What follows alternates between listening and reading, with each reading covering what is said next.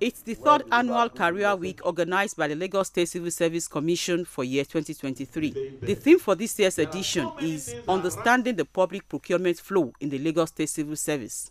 Speaking at this opening ceremony, the Lagos State Head of Service, Olabode Agoro, says procurement officers must be upskilled as accountability, transparency, fairness and integrity are key principles of public procurement. As public servants, it is very important for us to always put our best foot forward and at the same time be at the top of our game, knowing fully well that we are the sole implementers of government policies and programs. Therefore, we need to always endeavor to keep abreast of information and the global emerging trends in order to continue to provide effective service delivery in line with international best practices. They need to be proactive, more proactive. They need to add more to the value, especially at this economic situation in the country.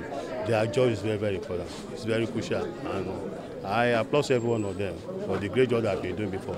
But they need more to do more so that the delivery of the state and team agenda will equally be taken to a higher level.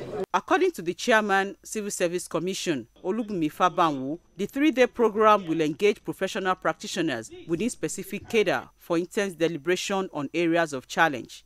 We are all aware that your cadre is relatively new in the service and therefore requires periodic alignment with the processes that we have.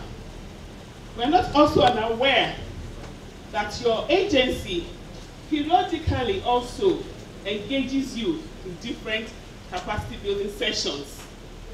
However, we thought that it was important as your service commission to also play a critical role in deepening your skills. The technical session focuses on procurement flow and plan. This program is expected to help bridge the observed knowledge gap of officers in civil service and enhance productivity in Lagos State's public service.